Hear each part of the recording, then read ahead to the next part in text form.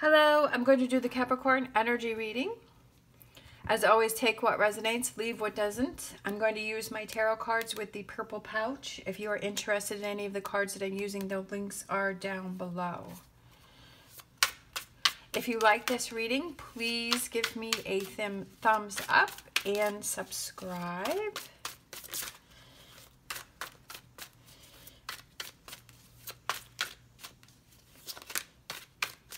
All right, so what do we got going on here?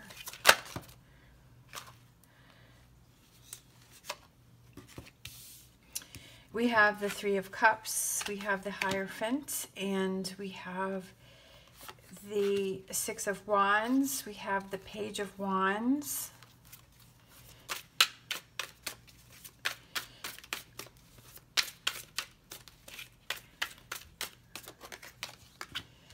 We have, the Nine of Pentacles, and we have the Queen of Pentacles.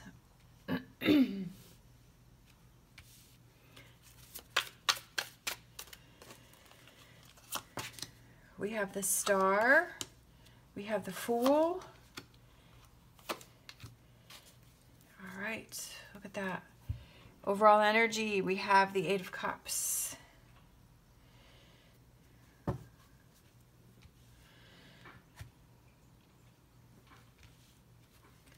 All right, let's see.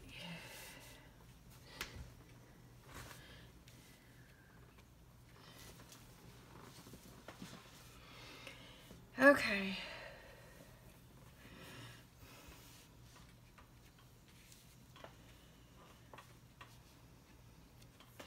I like this future energies with the Star, the Fool, and the Strength card. That's three major cards right there. And but then we have the Four of Swords, which is kind of taking a rest or taking a break or taking some time out.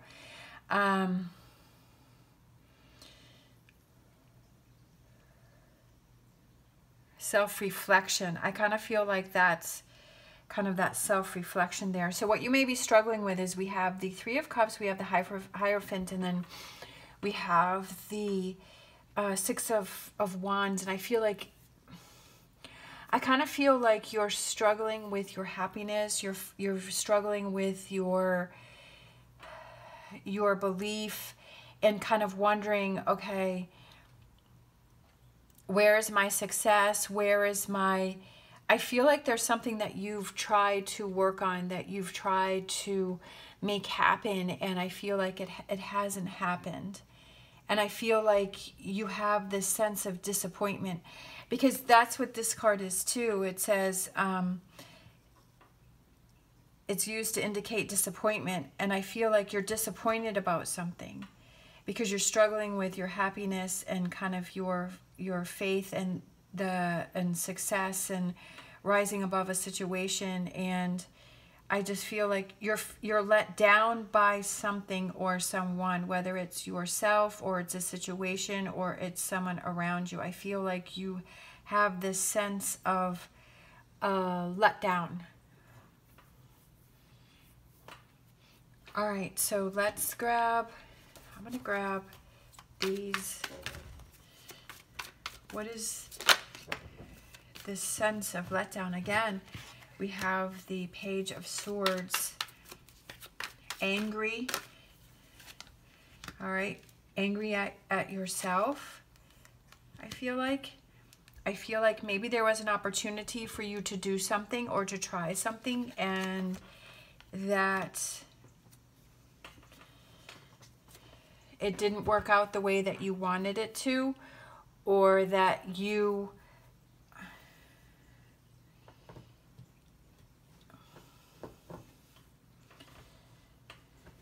I feel like it was kind of the path that you had wanted to go on, and it was the direction that you were ready to go on, but I feel like it just didn't turn out the way that you wanted it to. But I almost feel like you were trying to control the situation too much. I feel like you were trying to... I feel like you didn't... Were you trying to push something to happen to get some results before they were ready? I know I've done this many times in my life where I've wanted to have something happen, and I pushed and I pushed and I pushed, and when it happened I was like, wow, this was nothing. This did not turn out. This turned out to be more of a challenge. And if I had just let it go and I had just let things fall in place naturally, I kind of feel like you were pushing for something to happen. And, you know, it's like, yes, there's a point to where you have to try and you have to make things happen. But there's also a point, it's like that fine line between when it's becoming more negative because you keep pushing for something. And you keep trying for something, and it's like, okay, like it's not working, or it's kind of ask yourself, why is this becoming so much of a challenge for me to achieve this goal or to do this thing or to be in this relationship, right? I feel like it's kind of, you still have to start asking yourself, is this really worth it? Am I on a sinking ship? And I feel like that's kind of what was going on here, is that it was almost like you were pushing too hard and it had gotten past the point. So what it is you need to look at, I kind of feel like you need to look in another direction. And I feel like realizing that, okay, it's almost like having to close this door, but to open this door over here. And to see that this isn't the only way to achieve success. And that if it's not working for you, to say, you know what, I guess that's not the path I was supposed to go on. I guess that's not how things were supposed to happen for me. And yeah, it's hard to admit defeat, and it's hard to say, yeah, I've got to give that up. Look at this with this 10 of Cups, and then we have the 5 of Cups. I mean, the 10 of Cups, the 5 of Pentacles. And we have, I feel like, yeah, like you need to walk away from this and you need to focus on this. So we have the 9 of Pentacles, and then we have the 10 of Cups. We have all of this beautiful energy in this current. So I almost feel like your current energy is you have to look at what are those things that you have in your plus column right now, right? And then we have the World, which is flipped upside down. I almost feel like your world feels like it was flipped upside down because this is what you were counting on. This is what you were focusing on, and now you're like, oh, so now I have to completely change my direction. I have to walk away from this, because it's almost like this card here, like he's walking away, or he or she is walking away from this energy here, but walking towards something. You're not sure what it is you're walking towards, but I feel like it's, you know, why spend another moment in this thing that you know that kind of like this thing that is not producing happiness for you, or is not giving you it's creating more frustration for you. And I feel like it's, okay, let me do a reset. So I kind of feel like this is a reset for you. And it's like, let me do a reset. Let me see everything that I have going for me right now, right? Let me take stock of what it is that I have. Let me take stock of my supplies. Let me take stock of what I have in my plus column. You know, as hard as it is for you to walk away from this and give up that control of that, but I feel like there's something bigger and better that's waiting for you. And it's not even like a materialistic thing. I feel like it's that fulfillment within yourself. It's that 10 of Cups. It's that happiness, right? It's that, okay, this wasn't fulfilling me. This was draining me, right? Why do you want to keep putting yourself in something that's draining you? And you have to take those actions to say, okay, I want to be in something that gives me that sense of fulfillment and makes me feel better, whatever that may be for you. Like I said, with this world coming upside down, I feel like your world is flipped upside down, because I feel like it's going into a different path that you totally weren't expecting. But sometimes those biggest changes and those biggest challenges are where we learn the most about ourselves. And you can be so proud of yourself to say, I'm so glad I didn't stick with that anymore. I'm so glad I wasn't in that relationship or in that situation, or I wasn't in that energy anymore. I'm so glad that I looked out for myself and I said, you know what? I have so many positive, good things going my way, and it's time for me to go in a new direction and take new actions. And then this future energy here, which I said was very beautiful from the very beginning. It's almost like once you make that shift, is to take that time out for yourself and to really sort through and process everything that has gone on, and to be proud of yourself that you took actions to change things. Because maybe the people around you are, you know, like they just kind of settle and they're like, oh, well, it is what it is. I can't do anything about it. Well, when your frame of mind is, it is what it is and I can't do anything about it, you know, then it's almost like you're admitting defeat. Yes, there are certain things that you can't change, but it's like, it's your attitude towards this can change. You can control that. You can control how you're seeing things, or how you're accepting things, and how you're saying, okay, this was a big challenge for me, this was a big disappointment for me, but what can I learn and grow from that, and how can I move forward, and how can I take those lemons and turn it into lemonade, right? Look at this. And then we have the Hierophant back. So I feel like you're bringing your own faith and your belief back within yourself, like you're shining that light again on yourself. And you had kind of lost it here, but here you're gaining it back, especially with the Star. Look at all of these major cards right here in this future energy. We have the Hierophant, we have Temperance, right? Being patient with yourself. And yes, it can be frustrating, and we can turn on ourselves, and we can start saying all of these negative things about ourselves, and we can be frustrated with ourselves, and we can be angry with ourselves. If you need time to process and work through that, that's fine. But it's like, make sure that you don't keep that yourself in that energy, because that's not fair to yourself. That's not giving you that strength, right? Because we have the Infinity sign, which is individual empowerment. It's not giving you that individual empowerment, because you're tearing yourself down. And then we have the Page of Cups. I like that. I really like that, because it's like those new emotions and feelings that you have for yourself. It's that, okay, you've reset over here. And then bottom of the deck, we have the Three of Wands, which is moving forward. And I feel like it's giving yourself that clean slate to say, yeah, this happened. Yes, I have all of these positive things going for me. And yes, I'm strong, and I want these new beginnings. And I've restored my own faith, that I'm not waiting for someone else to do it, but that I'm giving that back to myself. And that individual, that self-empowerment, right? That self-love. We have to look out for ourselves. I just feel like too many times we're not making the best decisions for ourselves. And we have to be our own best friend and our own cheerleader, and say, okay, if this isn't working for me, how do I change this? Yeah, it can be confusing, and yeah, this is not something that you figure out in 5 minutes. It's something that you have to constantly work on, because definitely you want to go back to old ways and old habits, because that's where you felt secure. But it's like, in order to bust free from that, you have to make it consistent change. You have a lot going for you, right? You have a lot of positive things in your corner, and you have to recognize that, right? You have to feel that, you have to see that, you have to admit that, right? And you have to stand up for that. You have to stand up to have that faith and belief in yourself.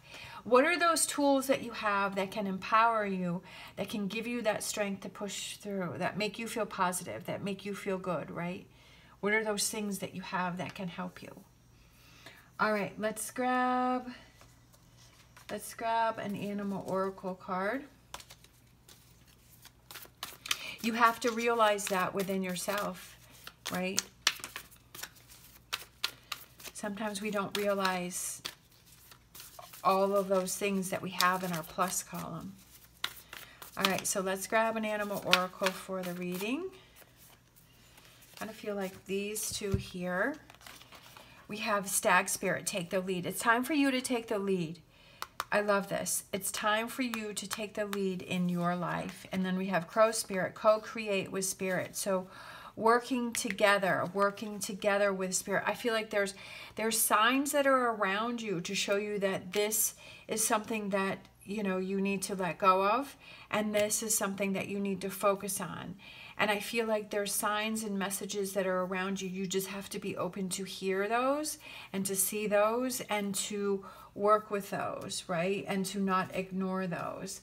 Sometimes we like to turn a blind eye to it because we don't want to deal with it. But then I feel like, excuse me, we're just hurting ourselves and we're prolonging the process.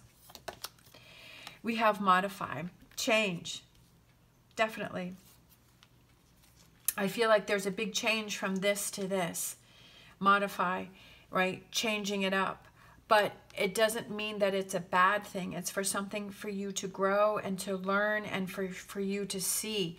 But that's your perspective. If you feel that it's something that's holding you back and is hurting you and is negative, then that's how you're going to see that. But you have to say, okay, yes, this was a challenge for me to grow and to learn and to become stronger, right? I think we had with the Strength card. And then we have intention. Having that intention, I feel like that goes with the Strength card too, is the intention, right? To back yourself with that intention for change, for that intention to make things better, for that intention to let things go, right? Not being wishy-washy. I think I did a reading last week about being wishy-washy, and well, sometimes you are, sometimes you aren't. Having that strong intention is, this is direction that I want to go in, this is what I want my life to be like, these are the changes that I need to. And I feel like it kind of goes with the Chariot card, is having that intention, but that intention in order to take the lead and to change things for the better and for the positive. All right, I'm going to use my Witch Casket Empowerment deck, and we're going to close out with a final message from this. Okay, so I feel like these two kind of wanted to come out. So we have do that thing. You know the thing you've been putting off or avoiding. Just get it done. You will feel so accomplished and relieved when it's behind you. Do that thing. This is that thing. This is that thing. It's time to do that, right? To do that thing. And then we have make the mundane a ritual. Take a mundane task that you do most days and turn it into a ritual. For example, turn your nightly bath into a self-care bath ritual, or light a candle with your dinner and dine mindfully by candlelight. So again, what are those things that you have in that, those tools that you have that can, just like it was saying here, that when you have your dinner, make a point to sit at a table, set a nice table for yourself, light a candle, maybe even get yourself some flowers, you know, and make it something that is like level it up and make it more of just, instead of sitting in front of the couch and just eating food, make it like a ritual that you feel gives you that empowerment, that makes you feel special, right? That you're making yourself feel special instead of just sitting in front of the couch, sitting in front of the TV on the couch eating, that you're like, okay, I'm going to set a nice table, right? And I'm going to put a candle out and I'm going to enjoy this experience. Or, you know, if, like it says here, if you have that nightly bath or that shower that you take before bed, that maybe you put some candles in there, or you have some nice music, or you know, get yourself that extra fluffy towel. Maybe you go out and you buy, you know, a special towel for yourself, or you get a new body wash, or you do something, right? You do something to help to elevate yourself, to motivate yourself, to empower yourself, and saying, yes, like I deserve this, to treat myself in this kind way, right? What are those tools that you have that can help you? And this is like some suggestions to something that you can do to make something that's kind of always the same and boring, but to level it up. It's up to you to make these changes, right? You have to take the lead for these changes and to think about those things that you're doing and how can I help myself when I'm struggling with this here, and to actually take the actions to do that thing, right, that you've been putting off. All right, thank you so much for watching. As always, stay positive, stay safe, and I will see you next time.